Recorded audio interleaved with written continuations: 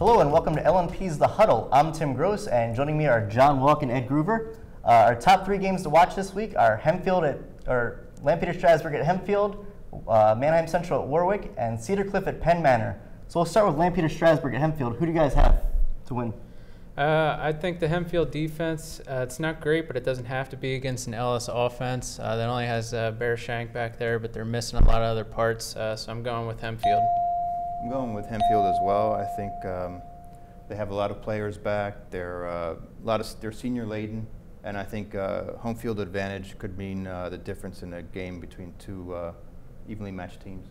I'm going with Hempfield as well. I just think they've been really harping on, after the losing in the playoffs last year, they really want to get out to a good start. I think the coach has been hammering that home, and I think that's really going to carry over in the field on Friday. So what do you guys think about Manheim Central at Warwick? John? Obviously, Manheim Central has a new coach, but I don't think much is going to change there. I know they have a new quarterback, a new offensive line.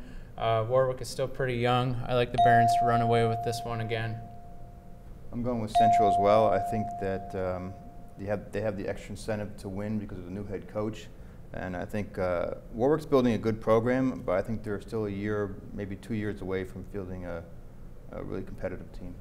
Yeah, I picked Central as well. The last 3 years these teams met in the opener. Central won 42-6, 33-7, 41-13. I don't think Central has lost enough, nor Warwick has gained enough to change that outcome.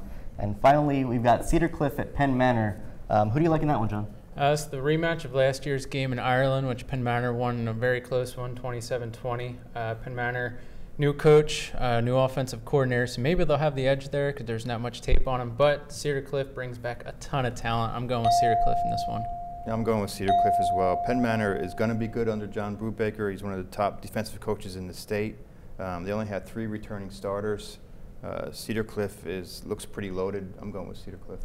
I agree. I'm going with Cedar Cliff as well. There's too many variables for Penn Manor. I think it'll take another 2 or 3 weeks to finally see what they have under John Brubaker.